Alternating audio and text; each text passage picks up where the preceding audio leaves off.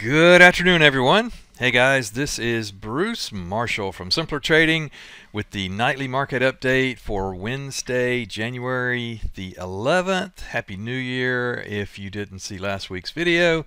Hope everybody is having a great start to the year and great trading. We had another, I've got the ES here on the chart. Another kind of crazy move today. As you can see, this is the NASDAQ here. And I mean, we were off to the races, the ES off to the races, and just higher into the end of the day, all the way to that 39.90 level. Kind of crazy this morning, early, pre-market. Let me back this thing up so you can see it here. Give me a second.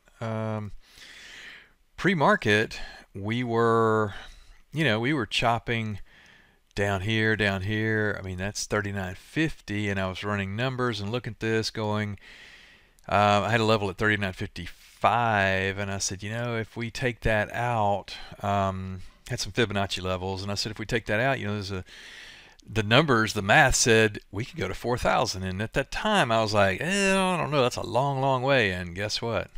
We almost got there. Now that's ES. There's a big difference between ES and SPX. Currently on this contract, the SPX closed at 39.61. So about 30-point difference there. But still, they tracked the same direction, all that kind of stuff, right? So big move up. And why is this move happening? Because we have CPI tomorrow on the 12th before the open tomorrow. So obviously the market is anticipating a weaker, a cooler CPI number. Look at this. There's a 5-day chart. And as you can see, 38.19, up and away, catch our breath, up and away, just, higher.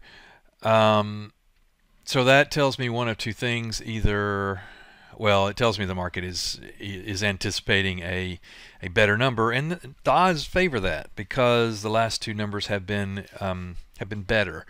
And what I mean better, we're in a I'll show you real quick. We are in a, so here is the trajectory of CPI. It's increasing. This is inflation. It's getting higher. Well, the last two numbers came in kind of up here, kind of the same, a little bit better. We get another number comes in lighter, and the next one's lighter, next one's lighter. That means inflation is coming back down. Good for the market. The Fed will back off of raising interest rates and all that kind of stuff, presumably. But anyway, that's that in my opinion what's going on, and it makes sense. Again, the last two numbers came in a little bit better than expected, slightly, but that's all it takes. So as we look at this on let's go out to a 20-day chart here, and the market's been really crazy, as we know. I mean, it's straight down, straight up, just chaotic. Really hard to trade this stuff because it's all over the place. But we were in a range here, kind of back and forth in a range, and we're breaking out to the upside here. And I think we ultimately, if we have a reasonable number tomorrow, CPI comes in line or better than expected, we're probably going to go up here to our Voodoo Fire line at 4100. Now that's ES. It's 4083 on the SPX. But let me show you what that looks like on a 1-year chart, and that would get us back up to here. And then from there, I don't know what happens, because and that is very possible in the next couple of days. What typically does happen when you get a big move like that, then you get follow through, and you get follow through, and you get follow through, and you get kind of one of these kind of moves, or one of these kind of moves, or one of these kind of moves, or this.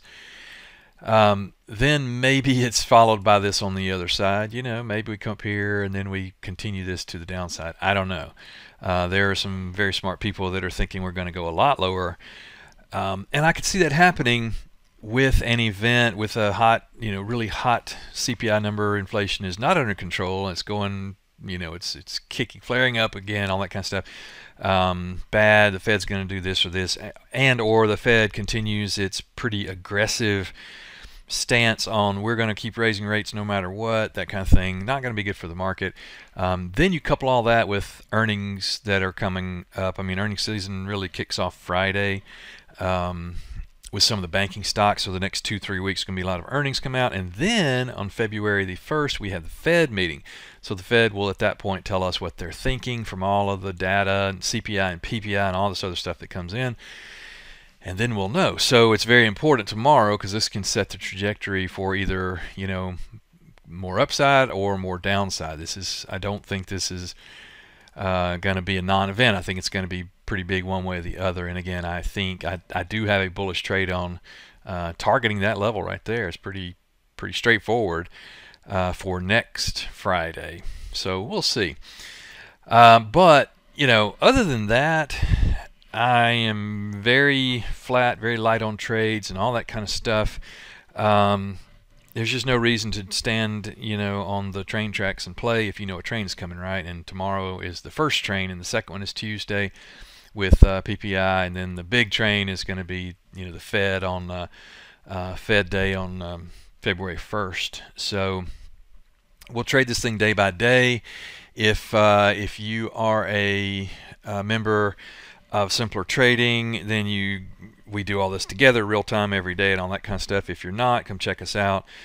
We have some great traders in our trading rooms. You can come trade with me. I'm in 2 different trading rooms there, and the main room, and I have a room called Bias where I trade every day as well. So anyway, that's what I've got for us. Now we're in holding mode. We wait and see what happens tomorrow, get the reaction, and then pick back up with more trades on, even tomorrow afternoon, Friday, once we see what's going to happen. So thanks for the time. I appreciate it. Hope that makes sense and helps. Be careful out there. It's going to have a whippy market for sure. But we'll see what happens. So thanks, and I'll talk to you guys soon. Take care. Without Simpler Trading, I could not have financial independence. This is one of the best investments that I ever made in my life. It's helping me find consistency. It's one of the things that won me